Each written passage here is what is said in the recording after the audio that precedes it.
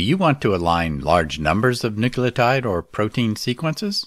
ElasticBLAST may be exactly what you need. It runs your BLAST searches on cloud hardware using the standard BLAST Plus command line package and significantly reduces the learning curve to work on the cloud.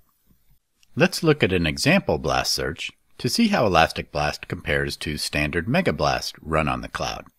We ran these searches in mid-2021 at Amazon Web Services, or AWS, and you can also run ElasticBLAST on GCP, Google Cloud Platform.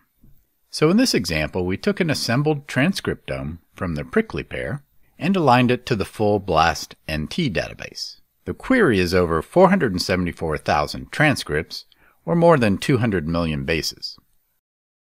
A default MegaBLAST search on the cloud with 32 virtual CPUs and 128 gigabytes of RAM took about 7.5 hours to run, at a cost of about $11. ElasticBLAST completed the same task in about 40 minutes, more than 10 times faster, and at a slightly lower cost, $10. And you can reduce the cost further by choosing spot instances, as they are called at AWS. In our test, the cost was under $4 and took just over 1 hour to run. Here's a sampling of the features and benefits of ElasticBLAST. A major benefit is that ElasticBLAST performs most of the cloud configuration and management tasks for you.